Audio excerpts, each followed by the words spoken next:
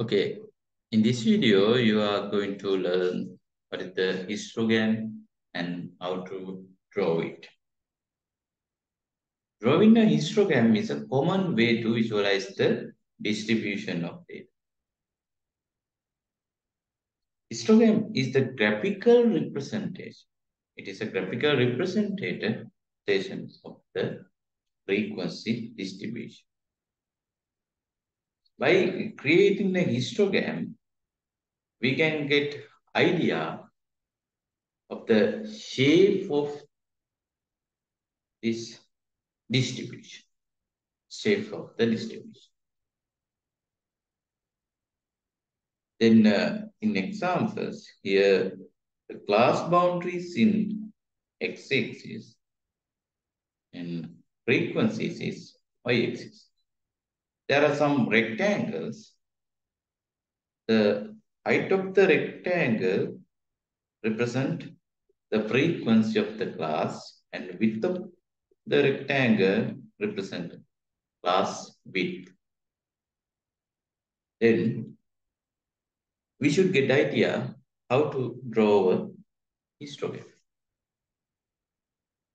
When creating a histogram, in first step, we should calculate the class boundaries for each class.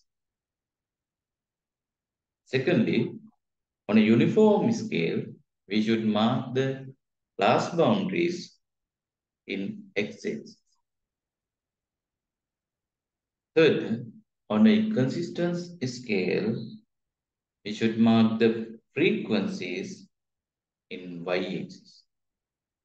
Finally, we can create the rectangle with the class intervals as the base and frequencies as the height.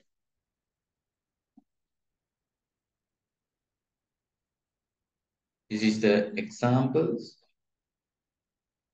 The class intervals and class frequencies are here.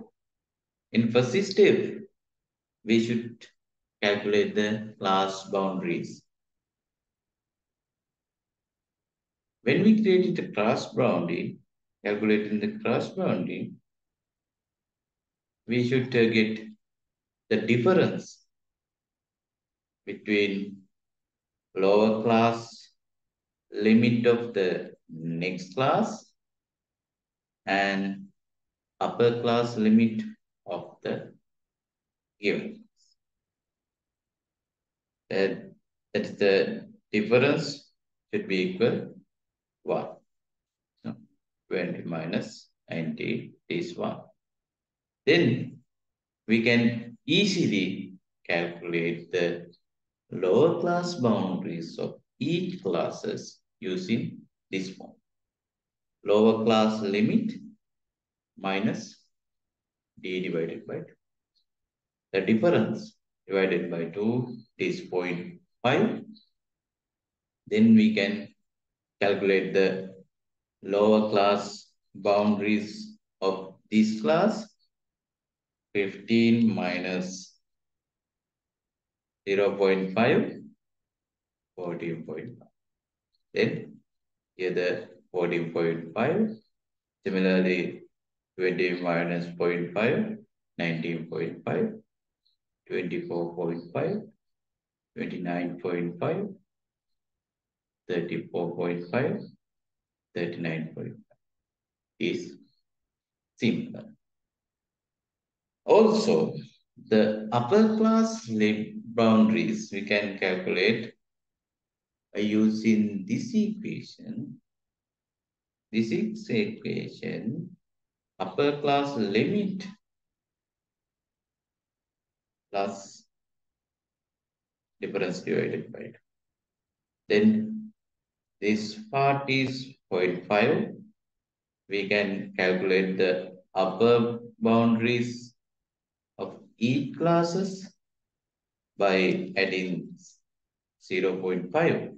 Then 19.5, the first class, 19.5. This is a 24.5, the 29.5, 34.5, 39.5, and 44.5. The class boundaries. Then, next step, we should draw the histogram. Then, second stage, we should draw the x-axis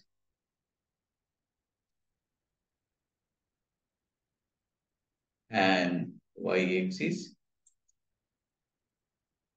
It is x-axis renamed by class boundary.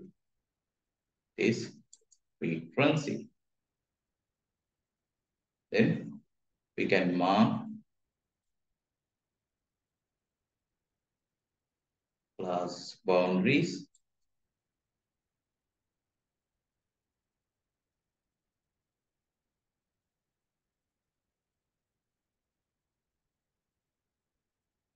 Okay.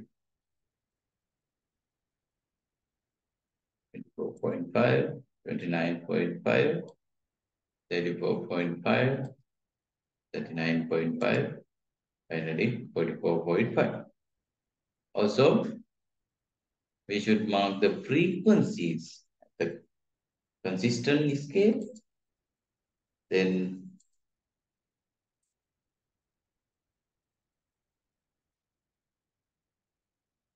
the highest frequency is 12. Then we can add by adding 2, 4, 6, 8, 10, 12. This is the highest frequencies to it. Listen. So finally, we can create the rectangles by class width as a base and frequencies as a height. The first class, the frequency is 4. The rectangle is 4. The second rectangle should be the height, the 6. Third one is a 8. 8. The fourth one is 29.5 to 34.5 is frequency 12.